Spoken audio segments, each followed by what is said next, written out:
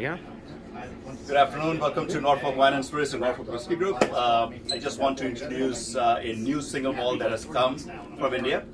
Right there, Indri. Before we get to it, I just want to have everybody take a look at the Indian Single Malt section. This is our pride and joy, Amrut. You know, when that put the Indian Single Malt in the map, in the world map. But people don't know that there was distilling going on in India since 1820.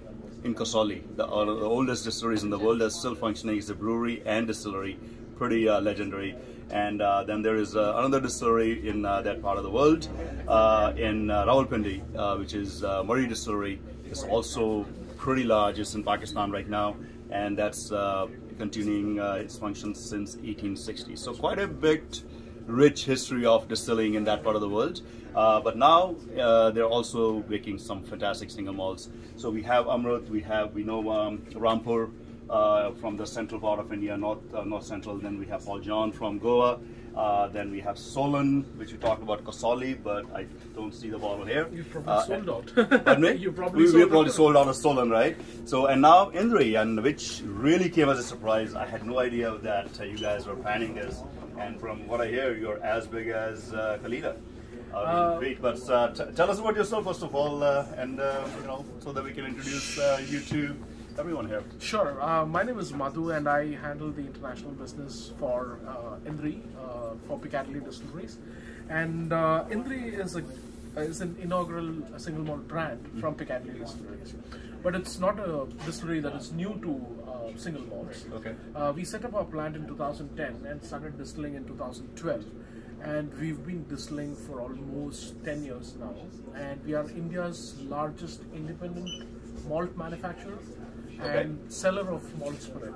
So we sell our malt spirit to all the distilleries in India to use in their whiskies, in their blended expressions and stuff like that. Right. But it's only in the last 1.5 to 2 years that we've decided to do something of our own. Right. And this little bottle, beautiful bottle that you see, has been under creation for about 1.5 years through the pandemic, where everything in this bottle is truly Indian. We wanted to bring out the soul of India very nicely with the Indian caricature. Right.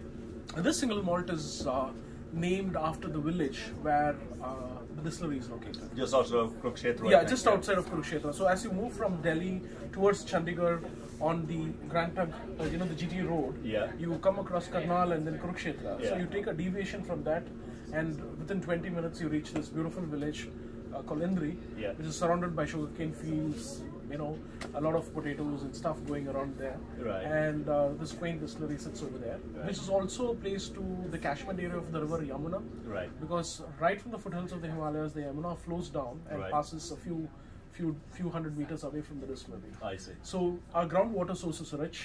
We filter it, we demineralize it before we use it for further processing. Right. Now, very unique, since we have the legends of the Indian single malt sitting over there, we decided to do something very different.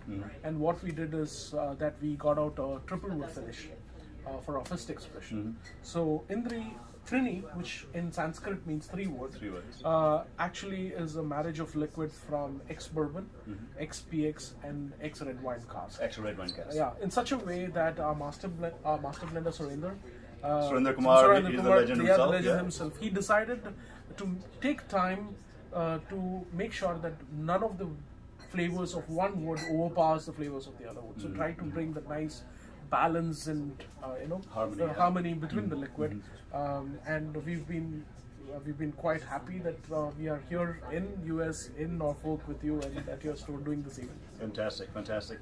So listen, there are people waiting, so we're going to get started. But thanks for taking the time and visiting us and launching Indri for folks. We'll taste it, let everybody know how it is. This has not physically landed in the US, I feel. It's still on the boat. It's just off the coast. And but pretty soon it's going to be here. And as soon as it lands in California, I feel it will be here 2 weeks thereafter. And so stay tuned. Cheers. Thank you. Thanks. Thanks a lot. Thanks. Appreciate it. Appreciate it.